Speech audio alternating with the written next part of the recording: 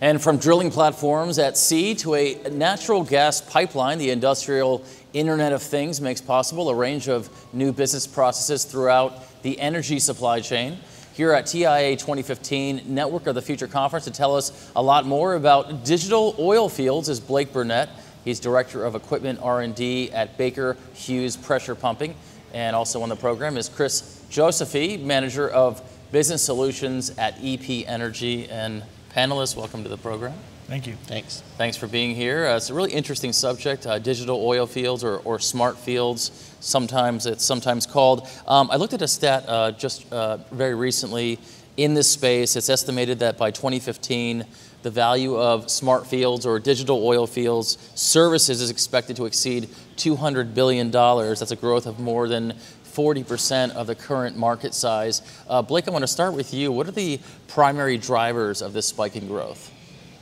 Well, I think the first driver is probably the big crew change that's coming up.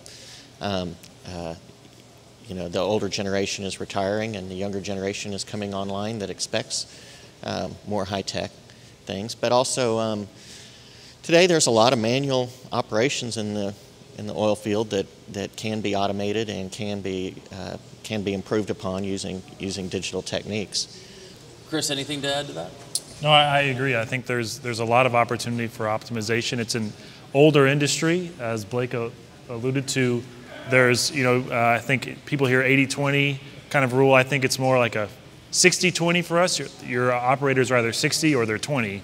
And so taking kind of those processes that have been around for 30 years and bringing them into the digital age is something that the industry needs to do if they're going to be optimized for the future. Chris, as you may know, there was a digital oil field US-based summit just several months back called the IQ-PC Summit. I know you didn't attend that summit, but I wanted to reference it for this reason. The focus and the topic for the summit was this, and I'll read this off my page: taking digital oil field capabilities from amplifying to optimizing with full cycle digital oil field technology integration. Can you break that down for us and tell us what that means? Yeah, kind of phase one of the digital oil field is pretty basic. It's connections. It's do I have my infrastructure in place to measure what I want to measure, to bring communications back from the field to where it can be useful. And so, with that comes, it's just a lot of data. And that's been around for frankly, quite a while. The industry's always been able to measure production, measure certain key parameters. So beyond that is optimization. And optimization really requires a synthesis of a lot more data. And so it's not just the fact that you can get that data back, it's that what are you going to do with it? And it's not enough just to give it to someone. You can't give someone kind of a deluge of information and expect them to do something with it. You've got to be smarter about how you bring that data together and how you present it back to the person who needs to make the decisions. Blake, I mentioned in the introduction about the advances in industrial Internet of Things. What do these advances mean to process automation companies, OEMs out there, and energy companies? Well, I think that there's huge efficiencies that can be gained through monitoring tank levels and things like that remotely. I think on a much larger scale, moving forward, the real advantages are actually going to be in data analytics, big data analytics. One thing I talked about in the last panel I was doing was how combining multiple sensors. If you have 4 sensors, historically we thought you have 4 pieces of data. Well, really you have 15 pieces of data. It's just a human cannot consume that data and cross-correlate that data completely, whereas a computer can. So I think going forward, the industry since the 70s has been generating enormous amounts of seismic data, and then you have all the logging data from when you're drilling. And then you have completions data from hydraulic fracturing and things, and then you have production data. And I think when you start correlating all those massive amounts of data, I think we're going to see huge efficiency gains and improvements in recovery from the wells from all that data. Chris, certainly IIoT, Industrial Internet of Things, has huge implications and significance for a company like EP Energy. What are some of those top benefits, if you will?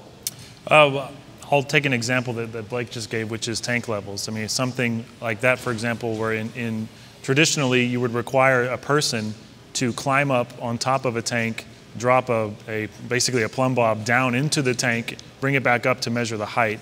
That can be fully automated now, where you have sensors that measure the height of oil in a tank and send that back. So you're able to, for us, when we automated that process, we saved our team 30 minutes of manual entry time, not to mention countless hours of going around to physically visit tanks. So you save a lot of time from your operations side.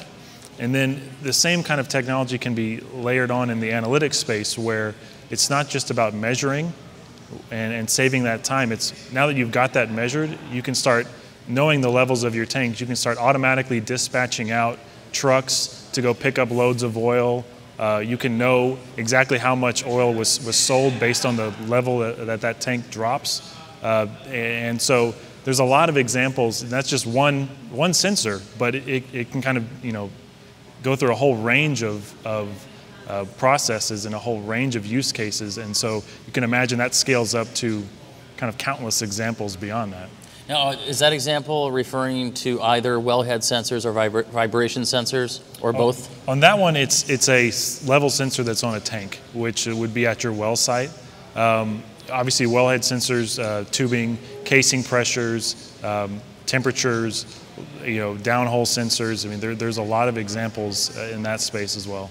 Can vibration sensors prevent or at least monitor equipment failure? Yeah, that would be critical for a lot of our central production facilities. So you have very large facilities that process the production from perhaps dozens of wells for us. And in those cases, we have very large compressors that run those facilities. When those compressors go down, you don't just lose production from a single well, you could lose production from an entire field, and that can take a lot of time to ramp back up. So even once you fix it, the wells don't just pop back on. They take a lot of time to recover. So you could be talking about days of kind of lost production. And so being able to better predict what's going on with those compressors is, by something like a vibration sensor, would be a critical piece of data.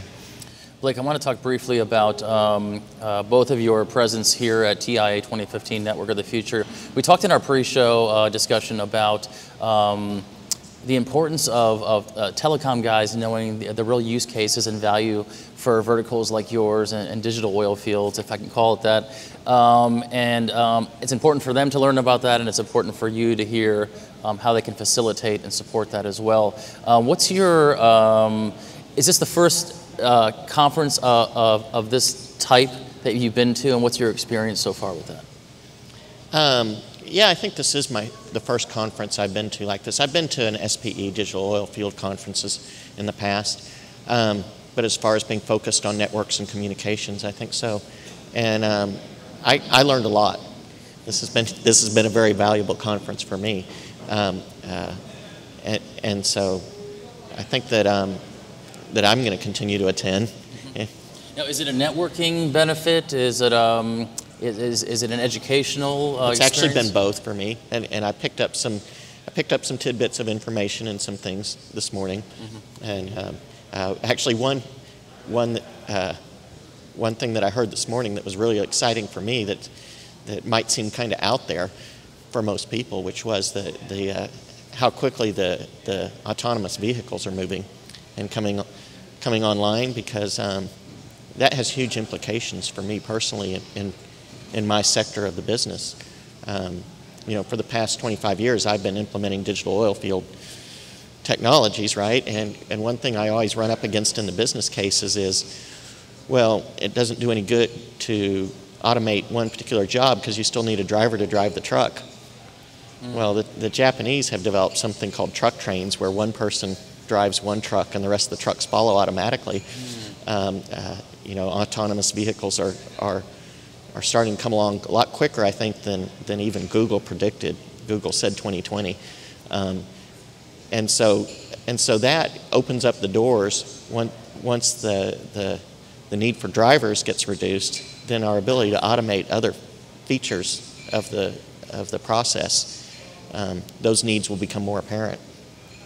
Chris, you think it's a benefit to have you folks here at a telecom event so that we can understand what your needs are and then facilitate those? Yeah, absolutely. In kind of preparation for this event, I sat down with my telecom team, sat down with some of our vendors of our edge devices, and I kind of challenged them. I said, what I'm missing is kind of the marriage of our industries, because I feel like our telecom team does a great job. The vendors have been very receptive, are very responsive to our needs. However, the deeper understanding of where we can take this technology, what our use cases are, what would be a huge benefit to us in the future, and what our industry is going to look like in the future is still, to me, a little bit of a gap. So it was exciting to get in front of this crowd and kind of challenge them and say, I, as a consumer, as an operator, I'm looking to the people here at this conference to kind of tell me where the future is and bring that proactively to us. Don't wait for me to come to you with my problem and you solve a very limited piece of that. Bring me your vision and let me see where you think this technology can go, and let me see how that fits in with where we're going. Blake, you mentioned you've been in the digital oil field space for quite some time. What do you see over the next 3 years for that space? Well, I see exponential growth, right? And especially, I mean, one thing that came up today is the price of oil has fallen from $100 a barrel to $50. And that's created a need for efficiencies to the point where people's backs are against the wall. They've got to figure out how to survive. And the way to survive is to lower cost, right, in this environment. And those who do implement digital technologies to gain efficiencies and lower costs, lower operating costs, will survive, and those who don't won't. And so it's imperative. Well, we hope as a telecom industry can provide some solutions to maybe some even impending problems that we don't see just yet. But it's interesting what the drivers are for digital oil fields, for smart fields, and sort of the issues around economy and what's driving that as well. Chris and Blake, thanks for your time. I know we're getting towards the end of the day here on day 2 of the 3-day conference, and we appreciate your time. Thank you very much. Appreciate it. Thank you very much. And for all of TIA Now's coverage of TIA 2015, Network of the Future, as always, you can log on to tianow.org. So long.